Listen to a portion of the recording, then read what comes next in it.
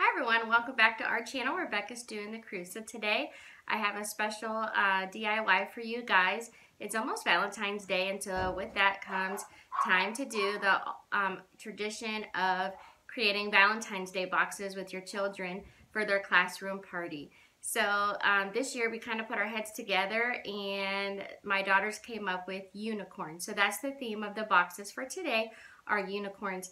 And just about everything that I use in this project can be found at Dollar Tree, except for a few of the little paints and things like that. I purchased those at Walmart, but they're very inexpensive, probably about 50 cents to, less than $1. So everything, like I said, can be purchased at Dollar Tree except for the paint. And so I just wanted to show you guys these boxes. They are so cute. You can make them any color. You can, just kind of tweak them to, fit whatever your kids would like as far as color schemes go. And I just love the way these turned out. They're so cute. And what's the most exciting part of all is the horn for the unicorn lights up, which is just really cool. Like, it's really super cute. So I can't wait to show you guys this project. So let's get started. Okay, so the supplies you need is a cardboard box. You're also going to need one of these cone shapes from Dollar Tree, some of this mesh tubing, and some curly ribbons. I like the iridescent ones, and I got them in the pink, white, and purple, and I also made a blue one.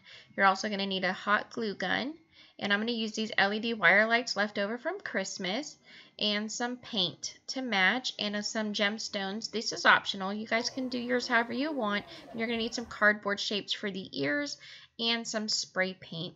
The additional supplies are listed here. Some of the things are optional, and I just want to make sure you guys had a list of everything you needed. So step one, what you're going to do is spray paint your box.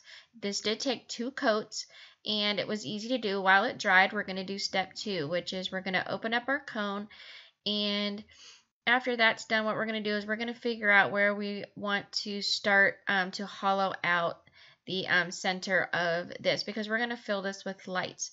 So you don't have to do this step. If you don't have this tool, you could just use a knife. You don't even have to, hollow out the center of your styrofoam, but I just thought it would be cute to have the cone light up. So I used these drill bits that my husband had. I did this for the first one. The second one, I did just use a knife. It wasn't that hard to hollow it out. It was a little time consuming, but literally for the whole project, this is the most time consuming part. So step 3, I just took a marker and I drew some diagonal lines all the way down the cone. So I did this twice. That way I had a lot of the spiral going down the cone, and we're going to hollow this out as well so that the light will shine through the cone. So once I have finished going down at one time, I just started again at the top in a different section, and then kind of in between the first set of lines, and then I made another set of lines just curling down the unicorn horn.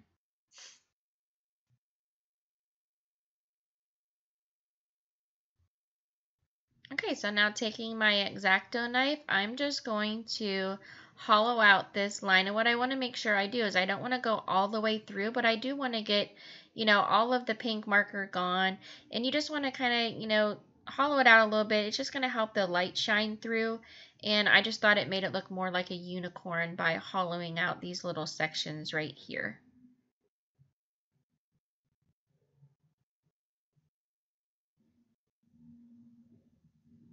Okay, so step 4, what we're going to do is we're going to decorate the horn. So I painted mine pink and blue. I made 2 of these for my daughters, and then I decorated them with these gemstones, as this is what it looks like when it's finished. For step 5, we are going to cut a hole in the center of the box, like the lid, and then we're going to hot glue the battery door on the inside of the box. Make sure it's so that you can change the batteries. And then we're going to fish the lights up through the box. Make sure that they work, which I should have done to begin with, and then we're going to stuff these down inside of the unicorn horn. I ended up taking a pencil and helping me, kind of shove it way down in the inside, and then I just used my finger to get the rest of the lights down into the horn. So now what we're going to do is we're going to finish fishing this wire up inside the horn, and then once I figured out exactly where I was going to place it, I just took these double mounting double-sided sticky tape mounting squares that I got at Dollar Tree, and I placed them all around the base of the unicorn horn, and then I stuck it to the lid of the box.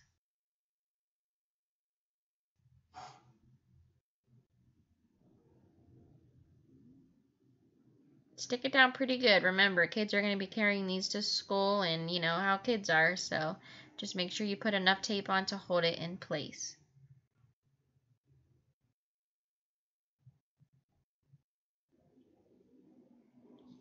Okay, so now they can open and shut the lid, and this will allow them to turn the lights on and off at school so that they can show everybody how cool their box is.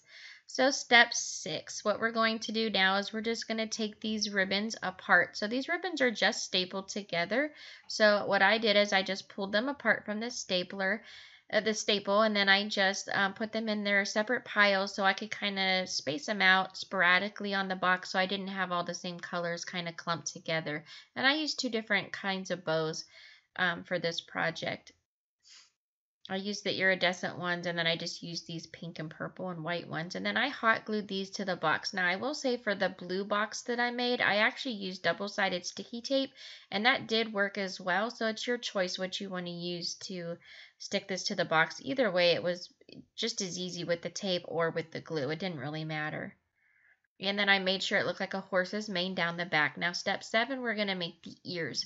So I took this cardboard and I just kind of drew an ear form. And what you're going to do is you're going to trace this on some contact paper. I used glitter paper that I got at Walmart. And all I did was I traced it, you know, so the points are touching. And then what I'm going to do is I'm going to cut this out.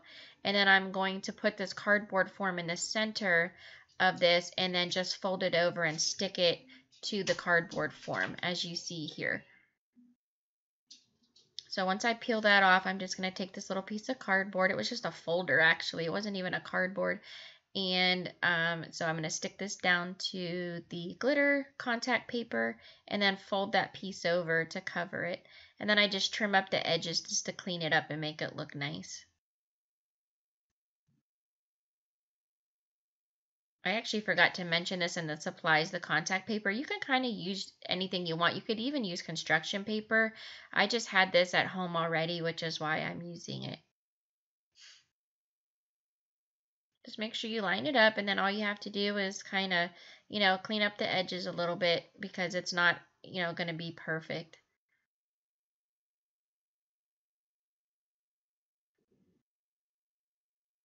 So now I'm going to show you guys how to make this look like an ear that's kind of like standing up. So what you're going to do is you're going to take your scissors and you're going to cut a little slit right there, and then you're just going to grab those 2 pieces and fold them in on top of each other, and that's going to give a 3D effect to make it look like an ear. So I just put a little bead of hot glue and then glue these 2 pieces together, and then I fold these bottom corners up, and then I just glue them right to the box. I actually should have put the ears on first, but it didn't really matter. I was able to move the ribbons over and get the ears where they needed to be.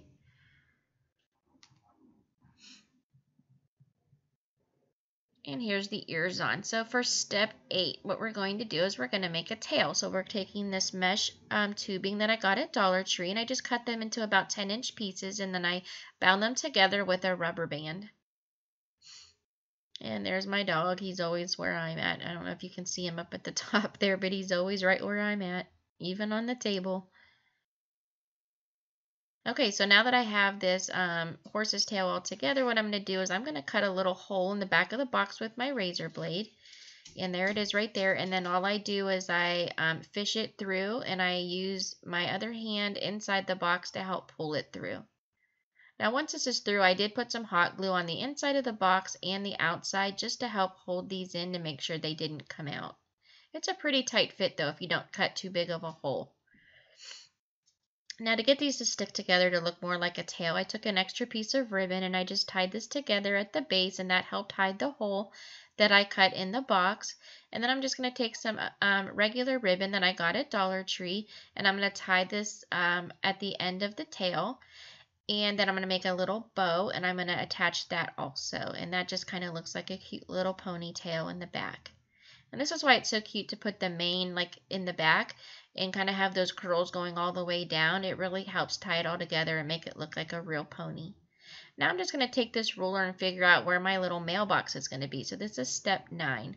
So I just take my ruler and I draw some lines down the box. And I'm going to cut along the top and down these sides to make the little mail slot so that she can open and close her box for bigger or smaller cards and then be able to close it up to bring them home. So once I just drew this little flap, I just cut it with my X-Acto knife, and it was actually pretty easy to follow. And then I just put these 2 little brads in at the top and the bottom, and I connected them with this little rubber band. I had to loosen it a little bit to get the rubber band around it. I just twisted that around one time, and then I was able to tighten the brad back down, and then I was able to close the door by attaching it to the top brad. Now she'll be able to do this at school and close up her box. And then I just decorated the door with her name. Now for step 10 is putting the face on. So I'm just going to use a paint marker, and I also used a silver marker, and then the paint that I painted the horn with I used to create the cheeks on the unicorn. So I just kind of followed this face from something that I saw on Pinterest. So I just thought it was cute with the little eyes closed and the little girly eyelashes. So I just kind of free-handed that. But I did, trace it on with a pencil just to make sure that they were the same size and in the same spot. I actually just marked it with some little dots just to make sure that I wasn't doing one eye higher than the other or one longer than the other. And then I drew the little smile on, and then I just traced these with a little bit of the pink paint that I painted the horn with. And now I'm just going to go ahead and paint these little circles on for the cheeks. And to create the cheeks so they were perfect circles, I actually just traced the bottle of paint, the lid, and that made the cheeks for the unicorn. So here this one is all finished. This is the pink one, and I used the LED lights had like little Christmas stockings, so they kind of looked like a reddish pink color, which I thought matched this unicorn pretty well. And then for Shayna, I made her a blue one, and I had leftover Christmas tree LED lights that I had purchased at Dollar Tree, and so I thought that was kind of cute to do the blue with the green lights inside, and it really matched. And these are the both of them together, and that's what the horn looks like with the lights off, so you guys could see them better. And this is a close-up of the blue one that I made for Shayna. I absolutely love this blue one. I know the pink one's like really girly, but I don't know. There's something about the blue one that just I love this one. I thought it was super cute. I love them both, but the blue one is my favorite. And I stuck these little hearts on the back just to decorate those. Those are just stickers from Dollar Tree as well. Those are all optional supplies.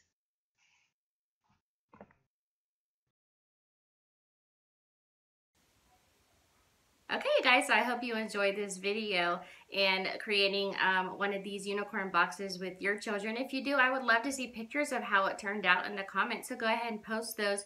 And if you haven't already, please subscribe. And if you'd like to be notified every time I upload a new video, which is usually every other day, go ahead and hit that notification bell. We do haul videos, walk with me, shop videos, and crafting videos. So if you'd like those, then please go ahead and hit that notification bell. Also, if you like this video and you want to go ahead and hit that thumbs up button, that would be much appreciated, and share with anyone else that you think might like to see this video as well. Thank you so much for watching. Have a great day.